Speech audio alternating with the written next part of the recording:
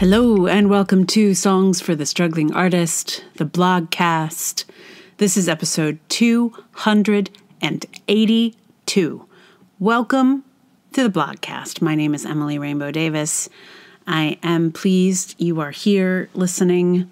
Today's blog is about creativity and business and creativity in business and creativity not in the arts business.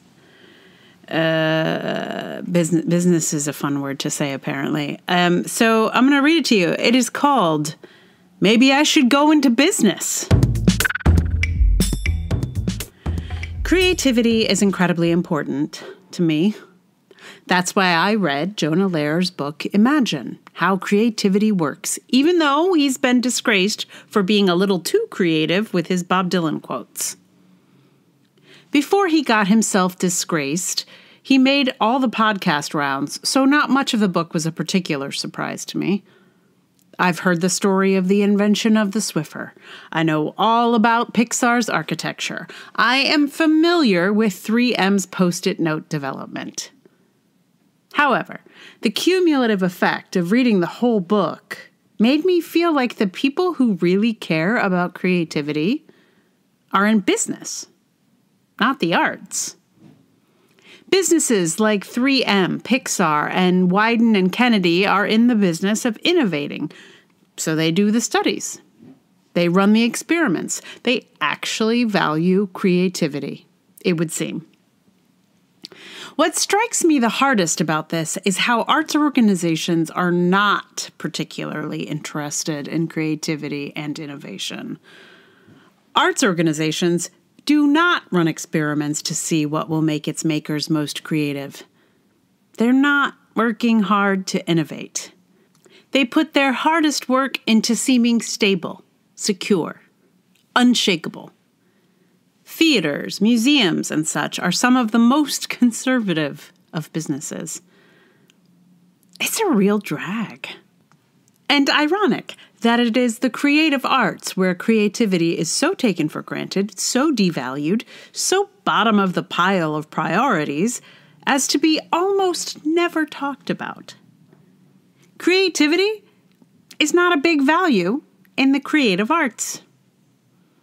This is why I'm thinking of getting into business. Not any business. I know most businesses don't have the interest in innovation that places like 3M or Google do, but I am ready to sign up for a businessy day job with benefits if I could be valued for my creativity. Maybe it would be great to bring my outsider creative brain to the task of inventing new kinds of tape or a crazy new mop or whatever. I'd love to try and solve some kind of business problem with my theater brain. I'm tired of trying to solve theater problems with my theater brain. No one wants those things solved. I will go where I'm wanted. The thing is, as much as outsider perspectives do stimulate creativity, the way the computer programmer invented the bacon-infused old-fashioned, or the scientists at Innocentive tackle problems outside their fields for prizes, it would be extremely unlikely that I would ever be hired at any of these creativity-loving businesses, except as a receptionist or something. And I know from experience that no one ever asks the receptionist what they think about a creative problem. So even though I might be willing to jump over to business just to be valued for my creativity, it is extremely unlikely that they'd want my brand of creativity. Even innovating businesses are suspicious of willful, rebellious artists. We may not talk about creativity in the arts to our detriment, but creativity is, at least, usually implied. Probably I need to stick with the people who drink the same sort of creativity water. Maybe it's just so common we don't need to talk about it. I'd like to stay in the arts, actually, and just experience more creativity and innovation there. Also, I discovered after I wrote this piece that I'd read this book before, back in 2012, before Jonah Lehrer's fall from grace. Hilarious. So memorable. No wonder I recognized so much of the material. It occurred to me as I was reading this to you that probably not everyone is as familiar with this story as I would imagine.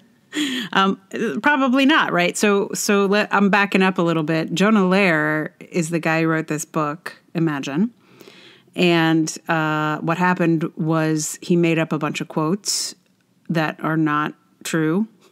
And they're really banal. It's really like, it's like all the stuff he said Bob Dylan said that he didn't say. But it's not like, oh, he made up something really interesting. Like he just made up something dumb. And so his book was pulled from the shelves. You can't buy it anymore. New. You can't buy it new. You can buy it used because he doesn't see those profits. I doubt it's been pulled from libraries. Maybe I don't know. Anyway, he was disgraced. But what's funny is like I looked it up to see like what happened to him after that. And this man has published 2 more books since his fall from grace. Since he lied in print, he has been given 2 additional publishing contracts, was back in the circuit, doing the thing. I mean, I think cancel culture does not exist because this guy was canceled and he has been uncanceled. I mean, I don't think he was like, he hasn't been, as popular as he was prior to this, what do we call this? A scandal? But, yeah, anyway, that's all kind of beside the point, but it does explain maybe how I forgot that I read this book before. And the way I realized I read this book before was that I was like looking for something in my Goodreads account, and I noticed that I had already like added it to my list of books that I'd read. And I did this in 2012 or 2011, maybe even. I don't know. But I'd marked it in 2012. And there's nothing about like, I didn't write a review. Usually I try to write a review of stuff there, but I didn't on this one.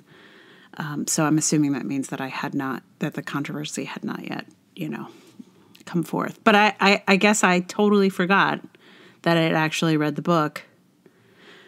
And maybe got distracted by the scandal. Anyway, it's funny. It's a good thing I do keep track of these things on Goodreads, I suppose, because, there may be other books that I've completely forgotten that I've read. I mean, in one way, it's kind of a benefit to be able to just like read things as if I've never read them before, like I can completely forget the whole twist of a plot in a novel. I just forget, all kinds of details. So it's like I can just read stuff all over again, which is what I did here. Anyway, business is fun to say. So, I feel like I had a different kind of response to it this time. So I thought at first that I might try and do the Flight of the Conchords song, called It's Business Time, or maybe it's just called Business Time. I tried to learn it and it is really fun to play. So I was like, oh, maybe I should keep working on it, but it's just like, it's a comedy song. And the chorus I could do, no problem. It's just like the text of it requires a certain, I think it may require maleness is what I think it might require. I just didn't see a way to like do it. So what I did instead was to learn taking care of business. What? Yes, I did. I learned Taking Care of Business, which is a very silly song. It's very silly. I mean, Wow. You know? Wow. And it's very likely that you, like me, have never really paid much attention to what's going on in the Taking Care of Business song. Because, you know, what happens in it? Oh, they take care of business every day. But it is, first of all, it's just 4 chords, and they basically cycle through the whole time. Second, the verses are basically like a critique of commuting to an office job, and also sort of reveling in doing nothing by being self-employed. As a self-employed person, I find that hilarious. So I'm going to play that for you in just a second. You'll hear that I have added a little patter in the middle, which was popular with a couple of people on a previous song. So I figured, what the heck? I wasn't going to play a like ukulele solo. So I did a little self-employment patter, sort of from the perspective of the band, you know, the band's, what it would be like to be a band now doing self-employment. Yeah, so settle in for that in just a minute. Meanwhile, thank you so much for listening. If you like the podcast, please tell someone about it. Share it on the social medias, like, review, subscribe, all the things. If you would like to support it with your dollars, much appreciated. That is patreon.com/Emily R. Davis or Ko-fi or PayPal. All those links are in the show notes. I am in the process now of putting together the zine that I do for my patrons every year. So if you have not yet joined Patreon and you're thinking, oh gosh, I'd really like to see that zine of 2021. What a great year. I'd love to memorialize it somehow. If you join my Patreon before the end of the year, I'll still send you a zine and all the music that gets put out here on the podcast. So both of those things are benefits of being a patron. So, I think that's it. Yeah. So, here you go. I give to you a song from the great Bachman-Turner Overdrive. Here is Taking Care of Business.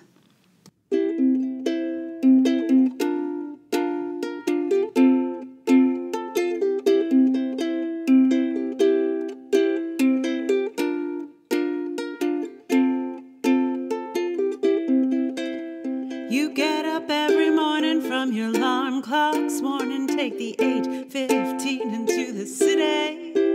There's a whistle up above and people pushing, people shoving, and the girls who try to look pretty. And if your train's on time, you can get to work by 9. Start your slaving job to get your pay. If you ever get annoyed, look at me, I'm self-employed. I love to work at nothing all day. And I'll be taking care of business every day. Taking care of business every way. I've been taking care of business. It's all mine. Taking care of business and working overtime and workout. Taking care of business.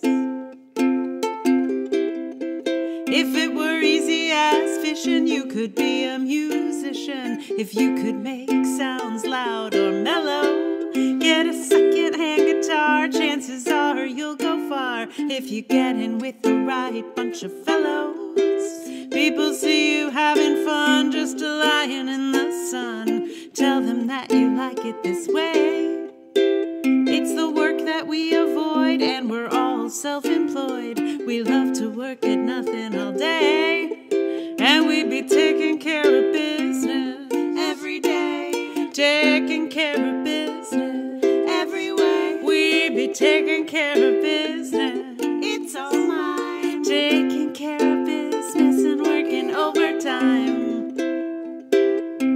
Oh man, being self-employed is the greatest. I mean, all I gotta do is like fill out my 1099, sometimes do my taxes. Heck, I mean, I guess I